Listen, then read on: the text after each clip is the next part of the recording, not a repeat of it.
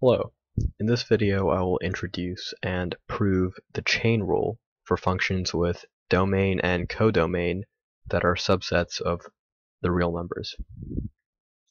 So first of all, I'll introduce what the chain rule actually is, and essentially it concerns the derivative of the composition of two functions.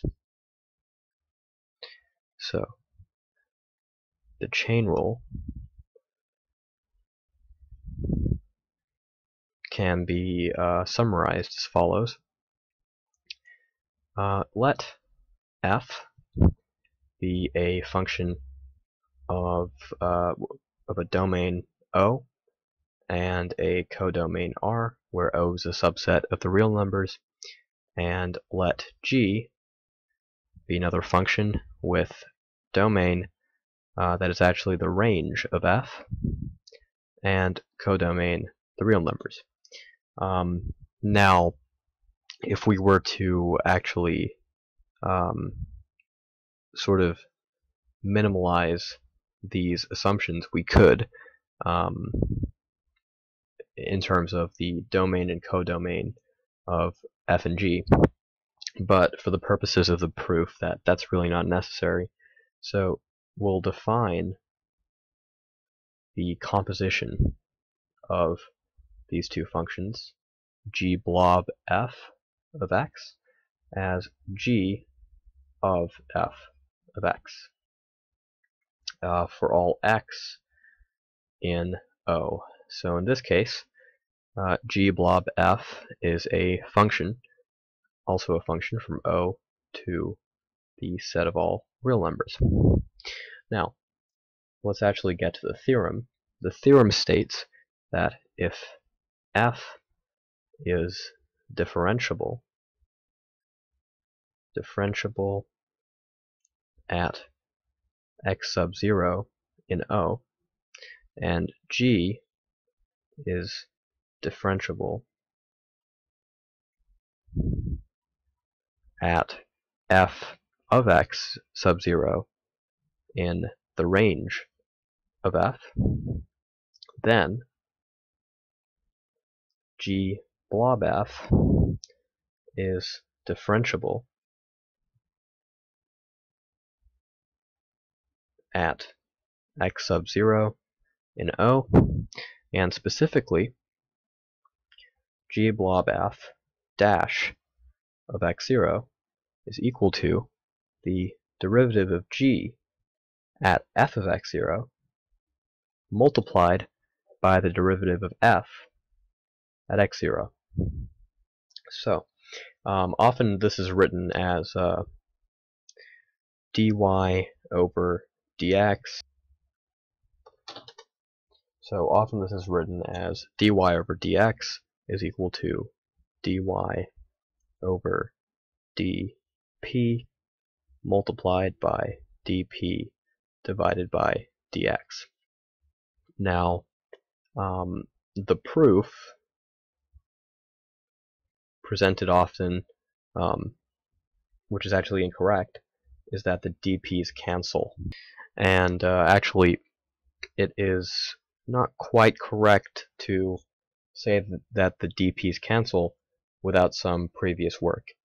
So we will not be presenting that proof in this video. Okay, so let's actually get to the proof of the chain rule. First of all, there are several assumptions or required knowledge in order to prove the chain rule. The first piece of knowledge is you should have some understanding of the epsilon delta definition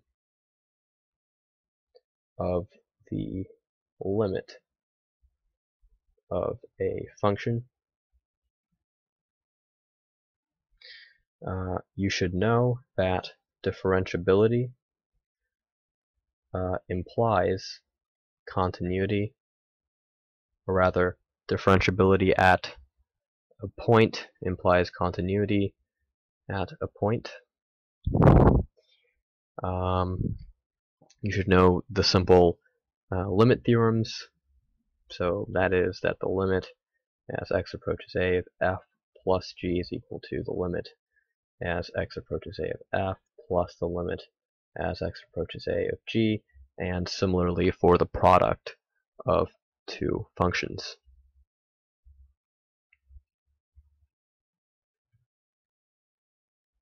I apologize for the messy handwriting.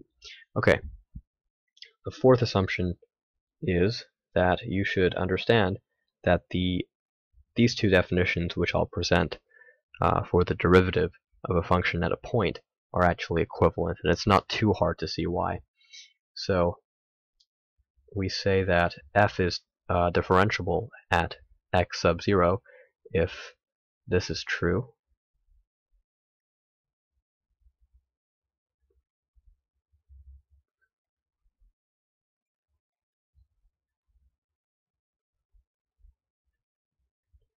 for some f prime x0, or that this limit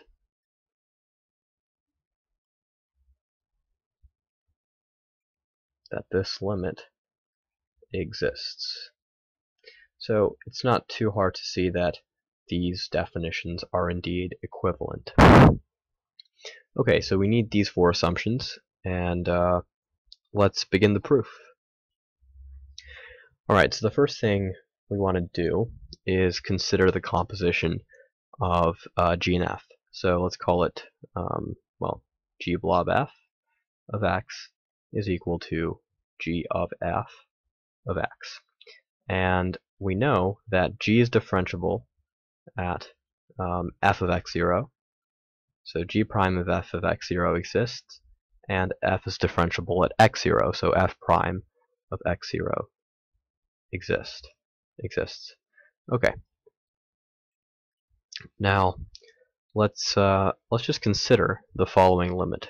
The limit as h approaches 0 of g blob f of x sub 0 plus h minus g blob f of x0 minus g prime of f of x0 multiplied by f of x0 multiplied by h all over h. And remember, we're assuming that the two previously mentioned definitions of the existence of a derivative at a point are equivalent. So if g blob f, the composition of g and f, is a truly differentiable function, and its derivative is indeed g prime of f of x0 multiplied by f prime of x0, then this limit over here should equal 0. So if we can prove that this limit equals 0, then we've proved the chain rule. Okay, so the first thing we're going to do is make a substitution, which will make things a lot easier for us in the future. So we're going to let k equal to f of x sub 0 plus h minus f of x sub 0, so that f of x sub 0 plus h is just equal to f of x sub 0 plus k. We also need to notice something, that is because f is differentiable at x sub 0, f is continuous at x sub 0. And so by definition, the limit as h approaches 0 of k is equal to 0. Okay. And that just goes by the definition of continuity of f at x sub 0. Alright, so with this substitution, let's rewrite this big term we have. Alright, so with our new substitution, this is how our expression looks like. And from here we're going to manipulate the expression to make the proof easier again for us. What we're going to do is we're going to introduce in the numerator, we're going to introduce g prime of f of x0 multiplied by k, and we're also going to subtract it.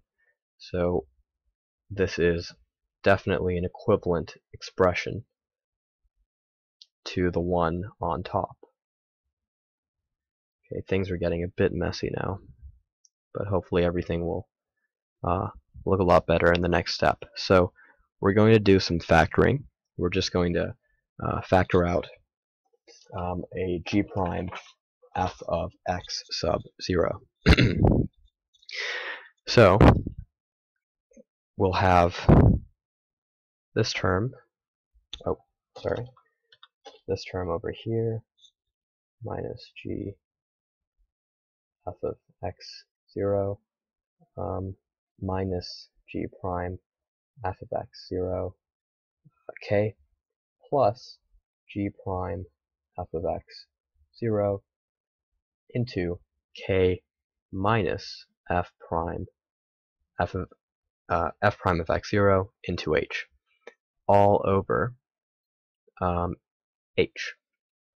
So we can break this limit up, and we have limit as h approaches 0 of g of f of x 0 plus k minus g of f of x 0 minus g prime of f of x 0 into k divided by h plus g prime of f of x 0 multiplied by the limit as h approaches 0 of k minus f prime of x 0 into h divided by h.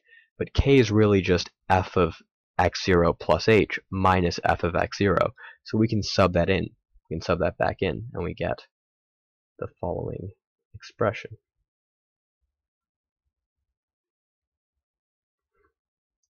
Alright. Now, by definition, since f is differentiable at x 0, this whole thing here is actually 0. So we can cancel this entire term, and we only have to deal with this now. Now, this term over here is slightly trickier to deal with. So let's deal with the more complicated expression now.